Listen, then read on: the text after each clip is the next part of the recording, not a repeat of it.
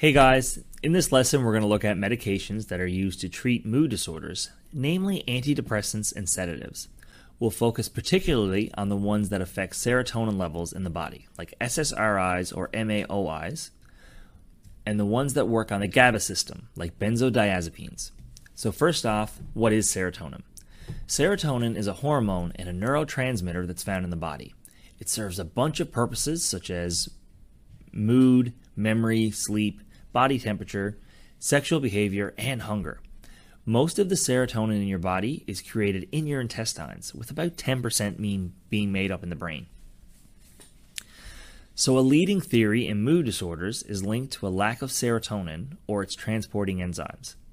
That's why most medications that treat depression affect that serotonergic system, either by inhibiting serotonin reuptake or by limiting its metabolism. Now, before we get into some specific drugs and their pharmacokinetics, I want to touch on serotonin syndrome. I know it's weird to cover the overdose before the drugs, but in this case, it actually makes more sense. Serotonin syndrome is a life-threatening condition caused when too much serotonin builds up in the body.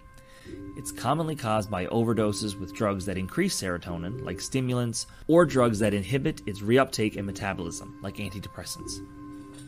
Symptoms can look really similar to a sympathomimetic overdose, but have a look for muscle clonus and ocular clonus. That's this slow, horizontal eye movements.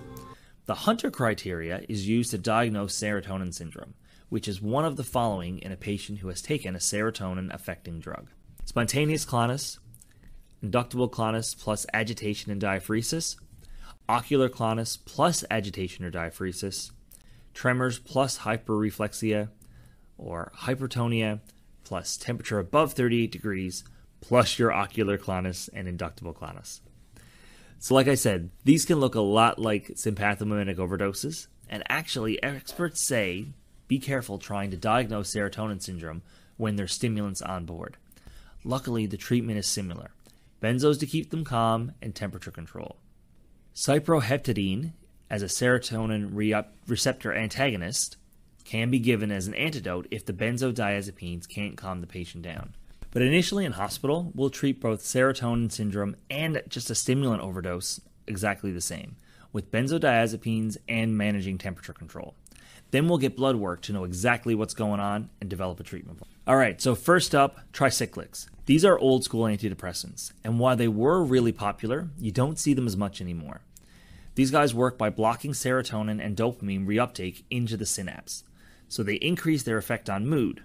They have a pretty narrow therapeutic index, and in an overdose, they can have some nasty sodium channel blocking effects. So you can expect prolonged QT intervals, wide complex tachycardias leading to VT or VF. Also expect some pretty bad metabolic acidosis, anticholinergic effects, and possible seizures. Treatment is going to be sodium bicarb to alkalize the urine and to fix metabolic acidosis. ASA overdoses actually present in a really similar way and have a similar treatment. Next up is monoamine oxidase inhibitors, or MAOIs. These drugs work by inhibiting monoamine oxidase, obviously, which is an enzyme that helps metabolize neurotransmitters like serotonin and norepinephrine. While these drugs can be effective in treating depression, they also have a pretty tight therapeutic index, with a toxic dose of 2 milligrams per kilogram. Accidental overdoses can be common when on MAOIs, since they are synergistic with other antidepressants that affect serotonin, like TCAs and SSRIs. Last point, MAOIs can inhibit the breakdown of tyramine, which is an amino acid that helps regulate blood pressure. So eating foods that are high in tyramine, and there are a lot of them, while on MAOIs can lead to severe swings in blood pressure, and in some cases a lethal hypertensive crisis.